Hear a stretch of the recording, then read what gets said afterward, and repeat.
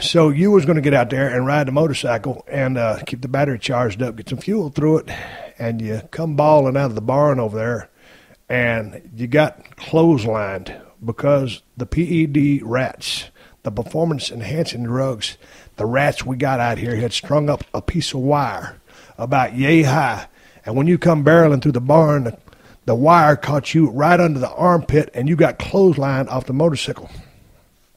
Here's the thing. I saw you take that tumble. I said, God damn, I think Teddy's dead.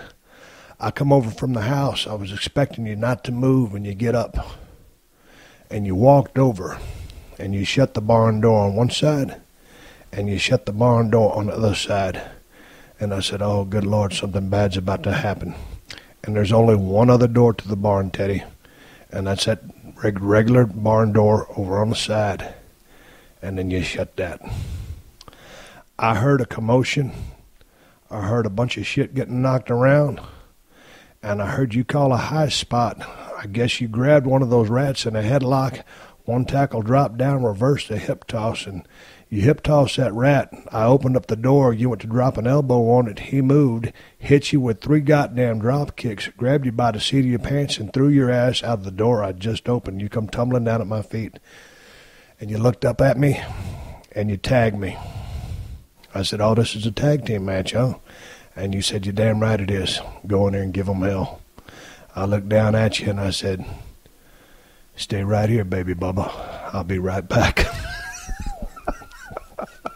This is a true story, ladies and gentlemen. Swigger Crown Roll Black. Swigger Jack from the audience.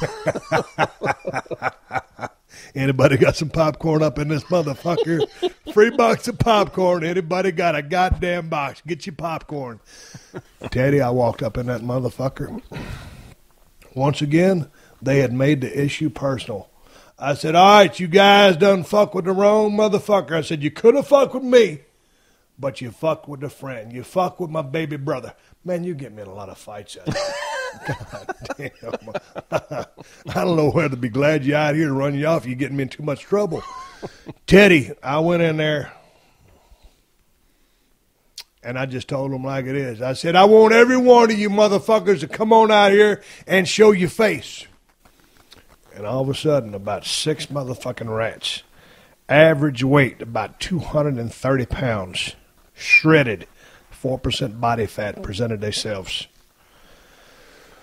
I looked down at myself, and there I was in a pair of tennis shoes, camouflage shorts, a mismatched camouflage shirt, and another mismatched camouflage jacket. Guess what I had on me, Teddy? Pocket knife. Goddamn right I had a pocket knife, because every grown man that listens to the Steve Austin show ought to have a pocket knife, and every woman, if there is a woman that listens to this show, ought to have a pocket knife too, in case you're in a situation like the one I'm about to describe to you. Teddy, on the count of 3, those rats charged me. I didn't want to go for the knife at first. I wanted to make it a fair fight, because I told them, I looked them all in the eyes. I said, brothers, I said, there's 6 of y'all and 1 of me. Y'all might want to go get some help.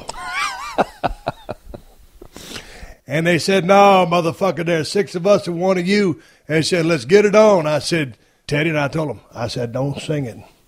Bring it. And mister, they come a running. And they came, and they was coming with some heavy artillery, everything but the kitchen sink. And I went into Bruce Lee mode. You ever see Bruce Lee movie?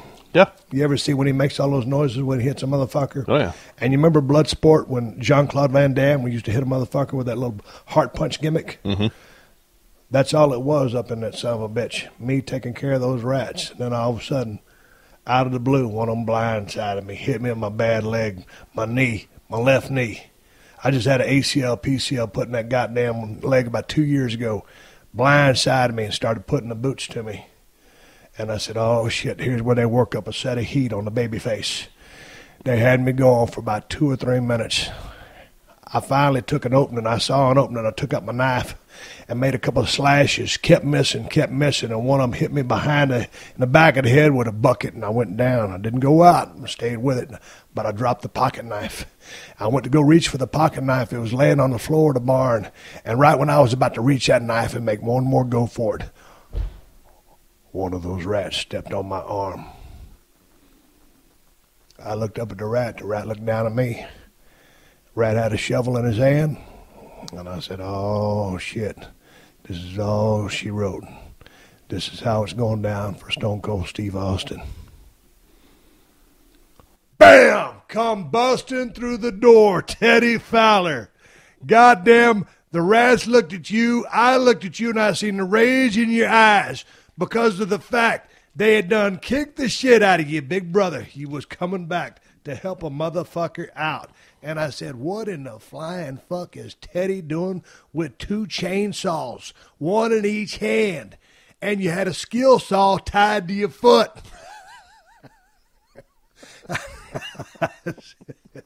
This is a true story, goddammit. Dude, how did you tie that skill saw to your foot? Duct tape. How did you, okay, you're right-handed, but you had the skill saw taped to your left foot. What were you thinking? Dude, just try to cross them up. Cross them up. They knew you was a righty. You went to the left side. You fucked with them. Get in there. Switch to southpaw. And Switch to southpaw. Yes, sir. Teddy come in there, 2 chainsaws ablazing, steel chainsaws, not just anybody, not just any chainsaw, steel chainsaws. We're going to go name brand, the best on the market. That's See, correct. You can use a McCulloch chainsaw, but sometimes they gum up, the carburetors go south on you. So you had a steel chainsaw tied to each hand, so they couldn't get the chainsaws from you. All of a sudden, blood and guts starts hitting me in the face. Teddy's doing damage. You done killed 5 out of the 6 rats. Right when you're making a swing for the last one, he evades and hits you with the punch. And Teddy, you went down. You was laying there dazed. The chainsaw in your right hand cuts off. The chainsaw in your left hand cuts off. The skill saw becomes unplugged from an electrical outlet. You're powerless. You don't know where to shit or wind. You watch, you're seeing cobwebs. You're seeing 2 of them, but there's only 1 rat left. I'm laying there, still selling, been dazed as a motherfucker. These rats have worked up a hellacious set of heat on me. I'm in 100% cell mode. I'm defenseless. I can do nothing.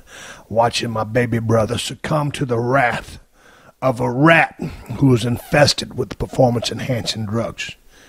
And that's when I knew he meant business, when he reached over into the tool holder and stood over you with a pitchfork in his hands. And with everything I got, I reached within myself to start pulling myself closer, closer, and closer. And I was picking my head up and I was making a motion, trying to stop the pitchfork from coming down into your chest. And he curb stomps me. And all I could do was lay there with my head tilted to the side and watch as what unfolded next. All of a sudden, as he looked at you and said, "Hey, fuck you, motherfucker," he drew that pitchfork up, up, up, until both of his arms were extended. And right before he could bring that pitchfork down into your chest cavity area, Hershey, the wonder dog, comes bounding through the door, the only barn door that was left open, hits the motherfucker with 6 Chinese Death Stars, each one severing a major artery. I watched in slow motion as he dropped the pitchfork.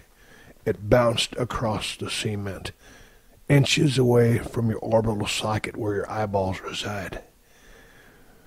And you let out a big sigh, and I looked over, and I said, "That's my girl." Hershey the Wonder Dog saved your ass. Hershey to the rescue. Saved my ass. Saved our collective asses here on the Broken Skull Ranch. And Teddy, that's why they say a dog is man's best friend. How's that for a good story? Yeah, I like it. I'll drink to that. God damn it, Teddy. What'd you think about that? It was very entertaining.